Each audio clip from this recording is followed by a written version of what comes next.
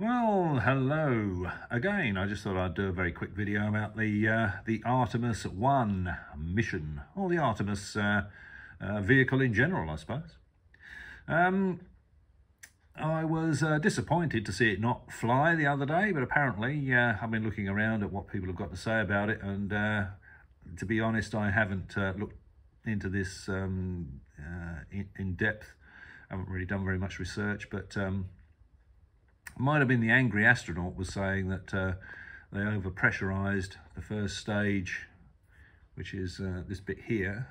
It's about that much of the rocket, which is sort of 560,000 gallons of liquid hydrogen, and popped a gasket, so they couldn't launch it, because what would actually happen was, because hydrogen's smallest molecule there is, you can't have leaky gaskets, and they have to keep it topped up with liquid hydrogen. So you see when these things are on the launch pad, they have pipes going across to them, and they detach just before the rocket takes off.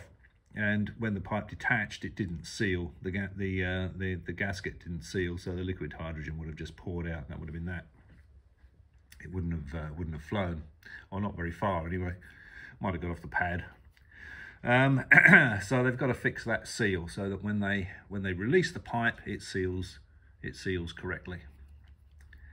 So that's what that's all about. The fuel for the Saturn V, very much easier to handle. That was just kerosene and liquid oxygen. Didn't use liquid hydrogen in the first stage of the Saturn V. Now, as we can see, the Artemis is a little bit smaller. 322 feet compared to 363 feet. It's about, what, 41 feet? It's 41 feet shorter. It's also about 300 tons lighter. If you look at the stack, launch stack weight of Artemis, it's about 2,500 tons, whereas the Saturn V was about 2,800 and something tons, I think. You can see that the maximum thrust of the Saturn V, 7.5 million pounds, and the maximum thrust of Artemis, 8.8 million pounds. So the power to weight ratio on Artemis is considerably better. It's got less weight to lift and more thrust to lift it with. For all that, we can see that it can actually carry a little bit more. So 101,400 pounds, call this 96,000 pounds. So that's, what's that for? So that's 6,000 pounds. It's about 3 tons. It can carry about 3 tons more than the Saturn V, the actual payload weight. So there's a little astronaut down. I'll put a link to this below. This is from Mashable. I'll put a where is he? There we go.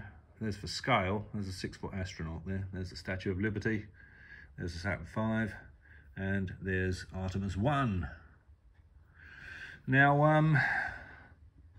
Artemis uses it's a bit of a parts bin moonshot, Artemis, because it uses motors, the liquid fuel rocket motors. I've been up long. Are on the bottom here. There's 4 of them. They come from the space shuttle. They've all flown in space before, these motors. Apparently the oldest one's about 28 years old. The solid rocket boosters, also designed cribbed from the shuttle program. I think some of these rocket segments, the solid rocket fuel boosters, some of these segments have flown before on shuttle missions. All these liquid fuel motors have all flown on shuttle missions. So a real parts bin moon rocket, this one. They've actually had to put an extra segment in on the solid rocket boosters. So these are slightly longer than the shuttle boosters. I think they weigh about 850 tons each, these things. So let's have a little look at the so what else we've got here. Yeah, there we go. So if we look at this is the Artemis booster.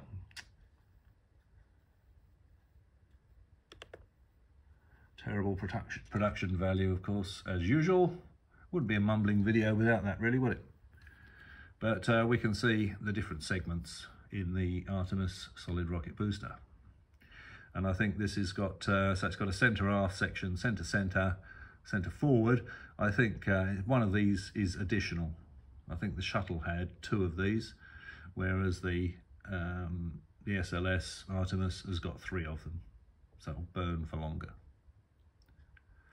So that's the main difference with the solid rocket boosters. Let's just have a quick look at this. A picture of this.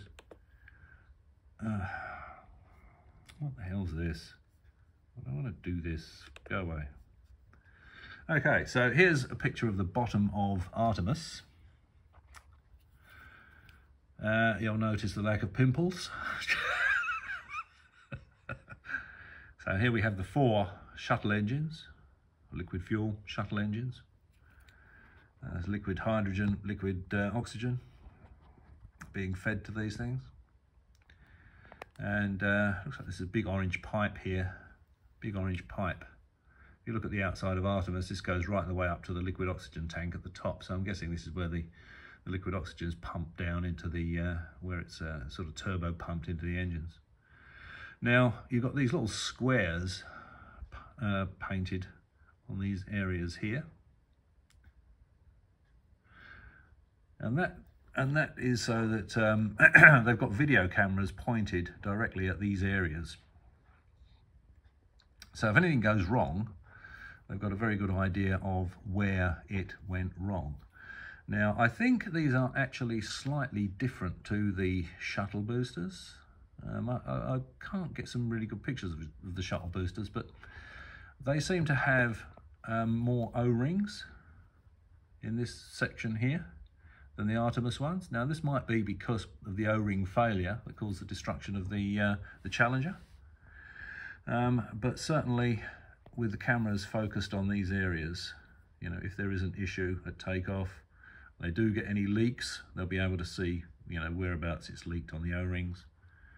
Of course, they're going to have a similar problem with temperatures as the space shuttle. They're not going to be able to launch in cold temperatures because of the O-rings presumably are made of the same stuff.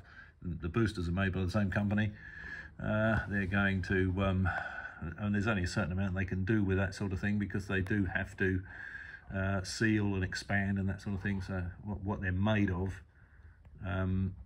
is probably going to be a similar material, if not the same material as the O-rings in the shuttle. As I say, some of these sections are ex-shuttle sections anyway. They've already flown in space, they've been recovered and repacked. And we can see the attachment points here. When you consider these are 850 tons, the whole vehicle's 2,500 tons. Both of these boosters, the boosters on either side, provide something like 75% of the lift-off thrust.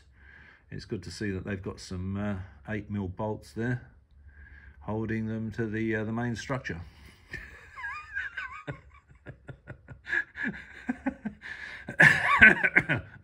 Sorry about that.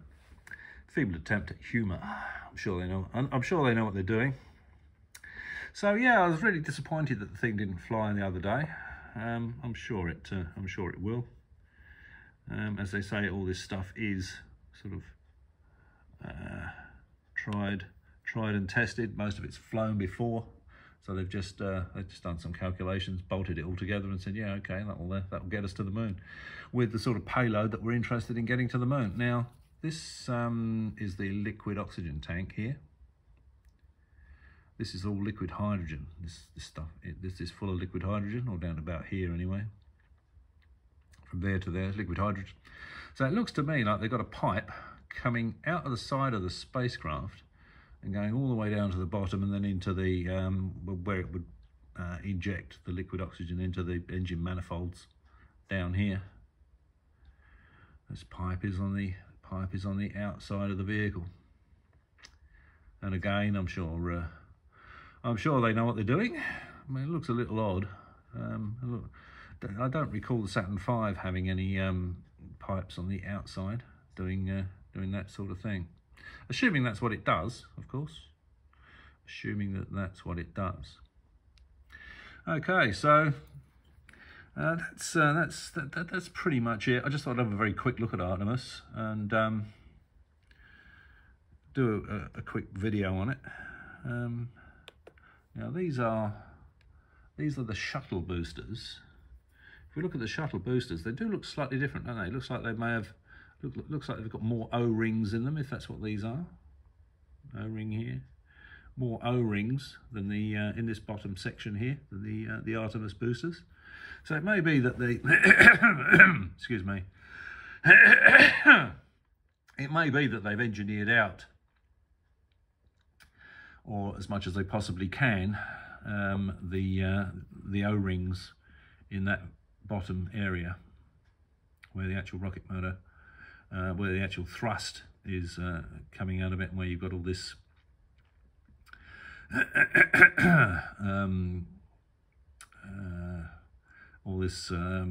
gas pushing against the sides and trying to escape.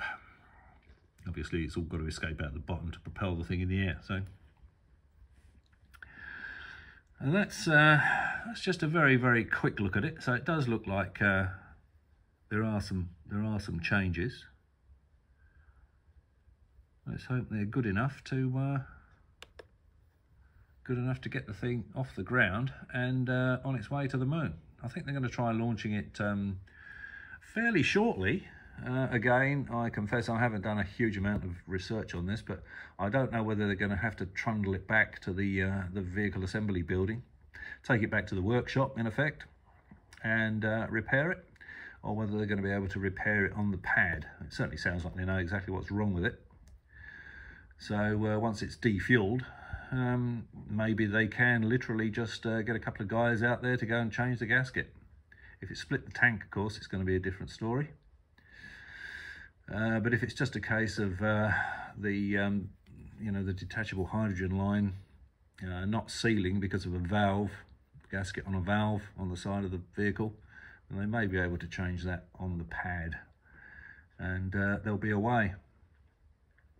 I suspect the Chinese will be falling about laughing watching this, because I think they want to get a crewed mission to the moon, and they know very well that if they got the first woman on the moon instead of NASA, it would be a significant embarrassment to NASA.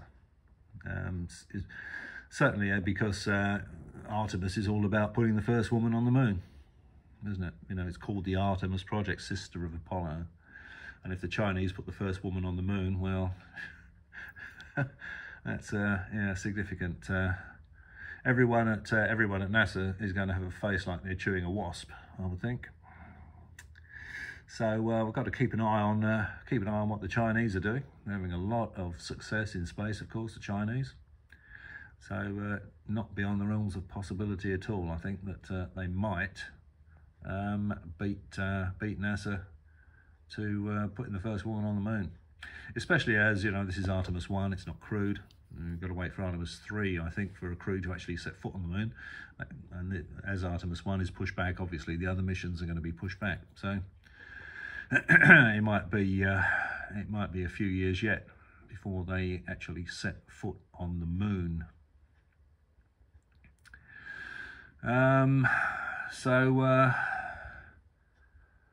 So there we go. That's just my take on the Artemis mission. I certainly wish them luck, and I want them to succeed. The sort of noises that they're making, I think, are perfectly reasonable, because they're saying, well, back in the 60s, they were under pressure. There was a space race on. They needed to get the first man on the moon. They needed to beat the Russians to the moon. So they would take risks that they wouldn't take today. Today there is no space race, and they can make sure it's absolutely right before they launch. Maybe that hasn't occurred to them that the Chinese are probably trying to beat them to the moon, and they may actually be in another space race. But if they do wake up to that fact, I would not want to be a NASA astronaut. And one of the NASA engineers, I remember, was being interviewed about Apollo, and they've got this escape tower thing on the top here, this rocket that if there's anything goes wrong with this, it fires and it takes the crew to safety. And he said that it was a psychological safety factor.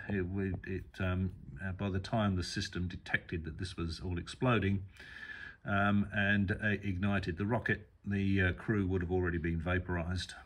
So it was purely a psychological comfort for the crew. Oh, we did add that, of course, they never told them that.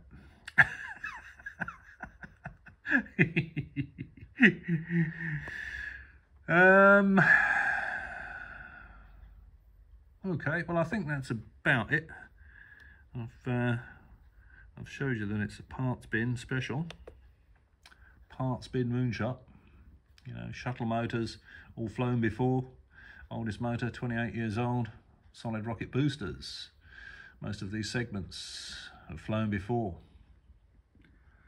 But as NASA say, most of it's flown before on shuttle missions, so it's tried and tested technology. They know the motors, they know they're good, and it looks like they may have done some engineering with regard minimising the amount of O-rings.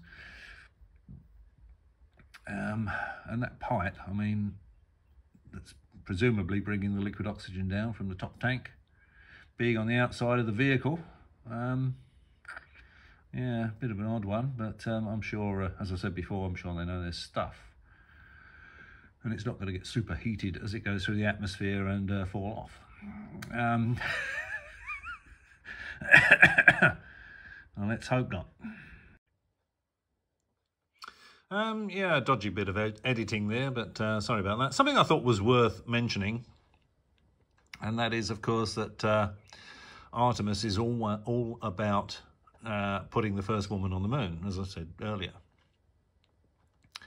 So if you think about it, it's sort of it's another dent in the argument of the loonies that say that NASA never put men on the moon back in the 60s, and that the Russians were cooperating with them. Well, certainly not cooperating with them now, are they? So if they had any dirt on the Americans, we'd be hearing all about it. But you know, putting the first woman on the moon is a fairly significant thing. And the Russians never said to the Americans, look, we'll support your fake moon landing if you support ours. And then, you know, maybe 6 months later, there's a fake Russian moon mission, you know, where the Russians supposedly put a woman on the moon, you know, and then the Americans support that. So it's another dent in the moon landing deniers argument, isn't it, really? Where's the fake Russian moon landing with putting the first female cosmonaut on the moon? Yeah, it's just complete and utter nonsense. I don't know why I thought I'd mention that actually in this video, but I suppose whenever I think about moon landings and I think about the terrific feat that NASA pulled off by engineering the Apollo spacecraft and getting those guys to the moon and safely back to the Earth, I just find it irksome when you get these people that have absolutely no understanding of the technology, whinging and bleating about it and telling everybody that it couldn't have been done, even though they know nothing whatsoever about it. So perhaps if you come across one of these idiots, these fake moon landing idiots, you might want to just ask them. Say, okay, well, if the Russians supported the fake American moon landing, well, where's the fake Russian moon landing? Where's the Russians putting the first female cosmonaut on the moon in the 60s? And why wouldn't the Americans have supported that? Complete and utter nonsense, isn't it? Okay, well, I just thought I'd tack that bit on the end. So, as always, thanks for watching, and perhaps I'll catch you again.